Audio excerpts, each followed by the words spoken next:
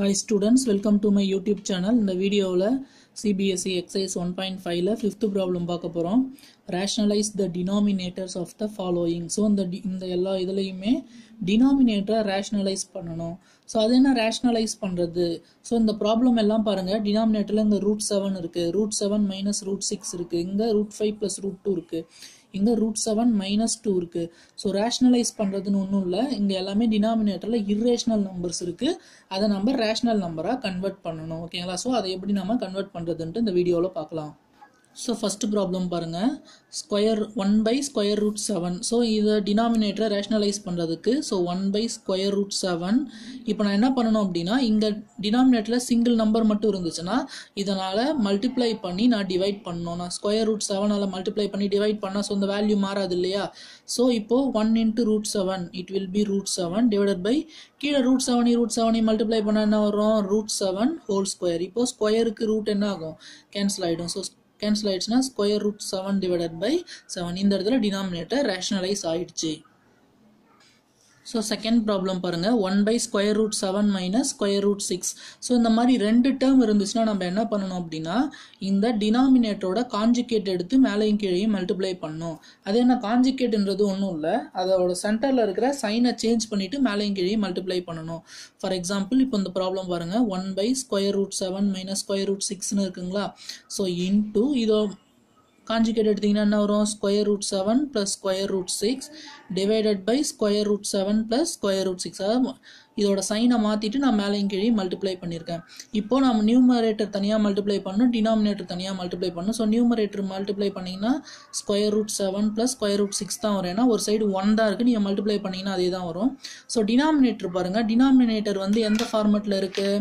So a minus b into a plus b அந்த ஃபார்மெட்டில் இருக்குங்களா?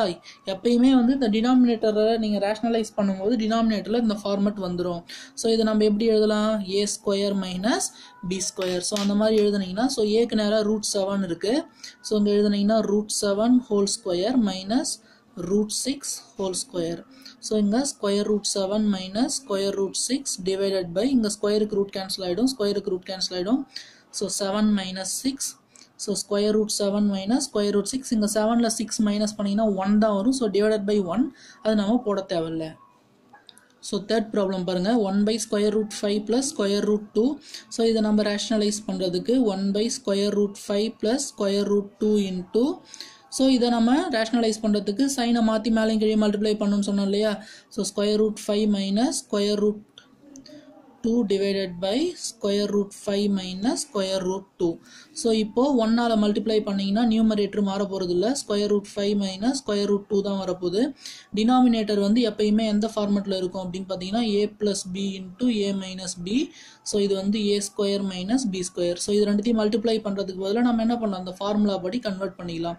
So a ஸ்கொயர்னா square root 5 whole square, b square minus b ஸ்கொயர்னா square root 2 whole square. இங்கே ஸ்கொயருக்கு root cancel ஆகிடும், same இங்கேயும் ஸ்கொயருக்கு root cancel ஆகிடும். So square root 5 minus square root 2 divided by இங்கே 5 minus 3.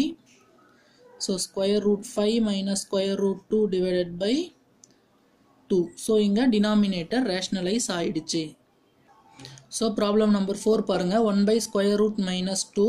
So 1 by square root 7 minus 2 into. So இதை rationalise பண்ணிங்கன்னா square root 7 plus 2 divided by square root 7 plus 2. Numerator multiply பண்ணிங்கன்னா square root 7 + 2 அப்படியே வரும். கீழே வந்து பார்த்தீங்கன்னா a minus b into a plus b அந்த ஃபார்மெட்டில் தான் இருக்கும். ஸோ இது வந்து a square minus b square அப்படின்னு எழுதிக்கலாம். ஸோ முன்னாடி ரெண்டு ப்ராப்ளம் போட்டாச்சு, ஸோ நான் டேரெக்டாக எழுதிக்கிறேன். Square root 7 whole square minus 2 whole square. So மேலே ஸ்கொயர் ரூட் 7 + 2. இங்கே வந்து பார்த்தீங்கன்னா ஸ்கொயருக்கு ரூட் கேன்சல் ஆகிடும், 7 மட்டும் வரும். இங்கே நம்ம ஸ்கொயர் பண்ணணும், ஏன்னா அங்கே ரூட் கிடையாது. ஸோ 2 ஸ்கொயர் பண்ணிங்கன்னா 4. So square root 7 + 2 divided by 7ல் 4 minus பண்ணிங்கன்னா 3 வரும். ஓகேங்களா? Okay, thank you friends.